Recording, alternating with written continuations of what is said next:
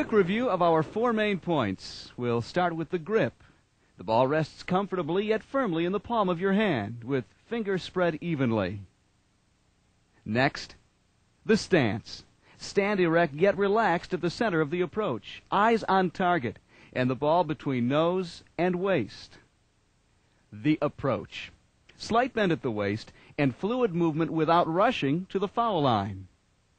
And finally, the follow-through. We'll give you 2 versions. First from behind. Remember, stay down at the line. And extend your release upward while staying down at the line until you're absolutely sure the ball is well on its way. I think what we should do at this point is have you maybe roll a game, and I'll score it because a lot of people seem intimidated by the bowling scoring system, which is very simple. You probably have people come up to you every day at your bowling center and ask for lessons on keeping score. Exactly right. All right, so you give the lessons on the bowling, I'll give the lessons on the scorekeeping, and everybody will be happy. Okay, let's All have right, a go. Go to it. A bowling game is comprised of a total of 10 frames, with a maximum number of 3 balls per frame. And on the first frame, Dan throws a strike. Requires just 1 ball for the frame, and that's a total of 10 pins. However, there are 2 bonus balls that will now be added to the 10 pins on the strike. So it's 10 plus the total number of pins knocked down on the next 2 bonus balls. And there's another strike, 10 pins on the first bonus ball. And when you get into a multiple strike situation, it can get a little bit confusing. If you need a little help, don't be afraid to ask the bowling center proprietor. He or she will be very happy to explain it to you. Now, from one extreme to the other, half-whisted to the left. So 2 pins, the second bonus ball on the first strike, giving us 22 pins in the first frame. In this case, I'm going to go for the head pin and see if I can pick off 3 or 4 of them. And a total of 7 pins for the frame. So we can add up all the bonus ball situations now. And comes out to 45 pins in the third frame. 45 through 3 into the fourth now. That was a break when that 7 pin went down. These I like. The reason Dan likes them is because you have a little broader target with the pin lying down in front of the 5 pin. Easier to make that way. Nice shot.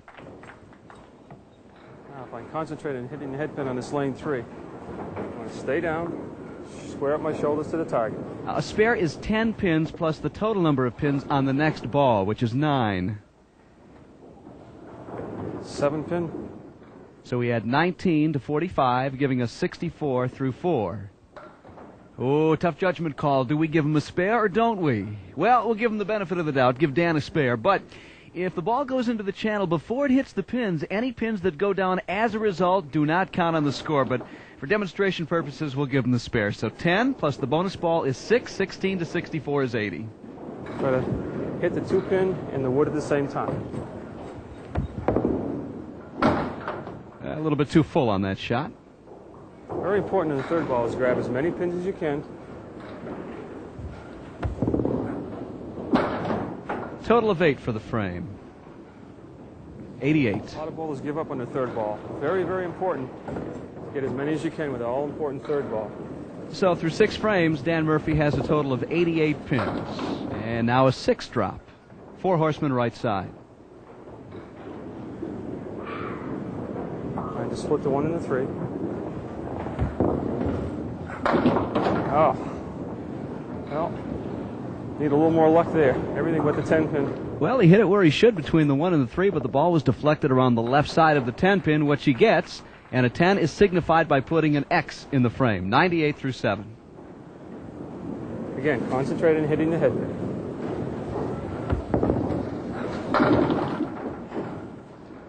And a total 9 drop. And once again, Dan has a little piece of wood to work with up front.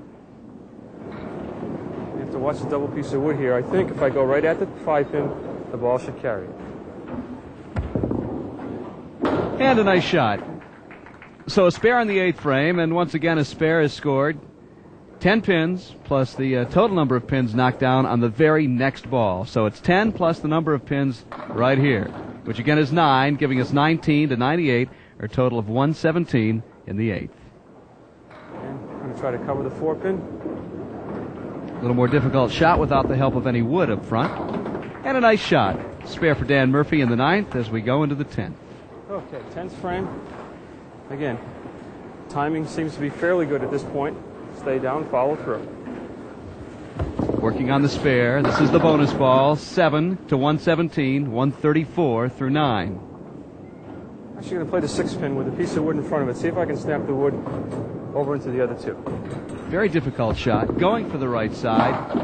Yeah, nice shot. A Beautiful. little Irish luck there. Come on, Dan, don't be so modest. That was a great shot. So a spare working, 10 plus whatever Dan throws on this ball to 134. Add 17 to the score for 151. What a great game. Oh, Lady Luck was with me.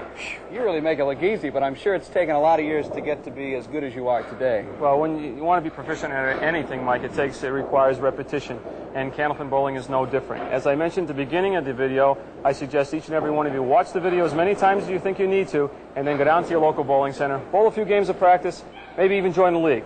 But practice continuously and have fun. I'm Dan Murphy. And I'm Mike Moran. Thanks for watching.